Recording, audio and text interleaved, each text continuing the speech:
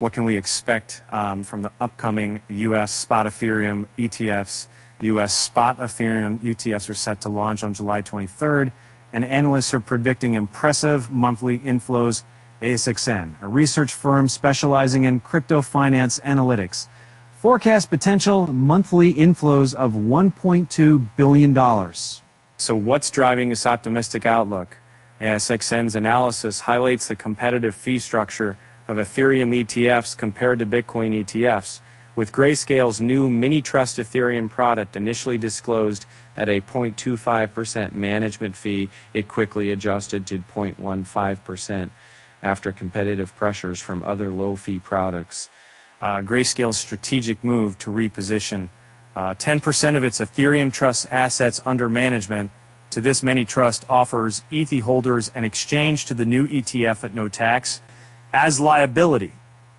This move aims to retain capital within its ecosystem and provide a more attractive fee structure to fee-sensitive investors.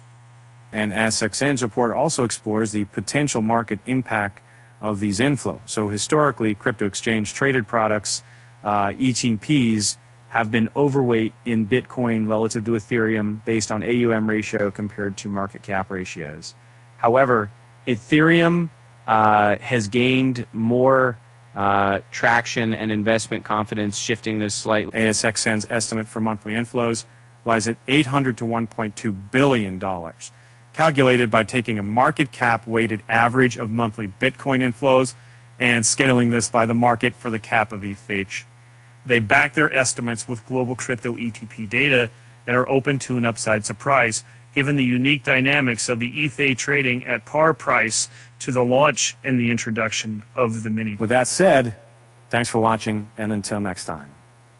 So probably there's a very merging set that different ways to be treated in to a sign up, not any accumulation for someone that probably